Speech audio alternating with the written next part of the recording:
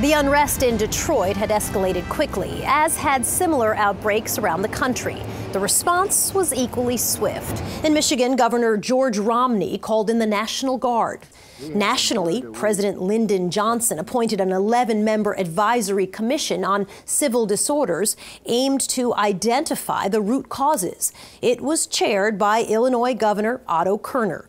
After a 7-month investigation, the Kerner Commission's conclusions were devastating. Our country was deeply divided between black and white, unequal, unstable, unfair.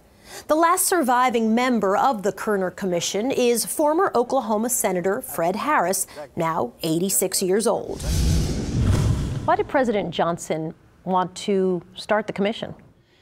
Well, we were having these terrible disorders, riots all over the country. The worst were, of course, in Detroit and Newark. Nobody knew how it was going to end and whether it would be a kind of a continuing thing. Was it a harbinger of things to come? And so he said, I want you to say what happened, why did it happen, and what can be done to keep it from happening again and again. What we found in the Kerner report was, as for example here in Detroit or in other cities, conditions were so horrible, and the relations between the police and the people in these central cities were so awful that almost any random spark could ignite this kind of disorder, and that's what happened.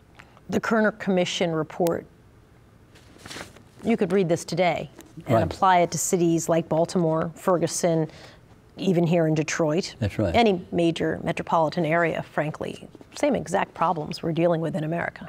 That's a sad thing. We made progress on almost every aspect of race and poverty for about 10 years after the Kerner report. And then progress stopped. And in many ways, we began to go backward. So the same thing about the police. We were against militarization of the police. We thought that automatic rifles and tanks and so forth didn't have any business being in an urban situation. And we thought that the police ought to be community police, that they ought to be members of the community, not enforcing the law against the community, but for the community. And we made progress in that regard for a good while.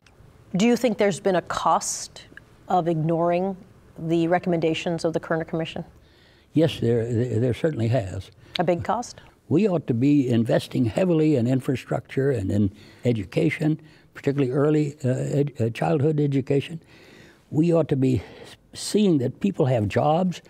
Health care, for example, looked like for a while we'd made some real progress, and now we may be moving backward. But I think what we've got to do is help people to see that these problems are with us. In some ways, they're worse, and we've got to take action because it's in our own interest to do so. The most famous words, probably the core of the report, was, our nation is moving toward two societies, one white, one black, separate and unequal. Is that still true today? It's still true. We'd say one white, one black, and Hispanic today, and other minorities, separate and unequal, and it's grown that way again.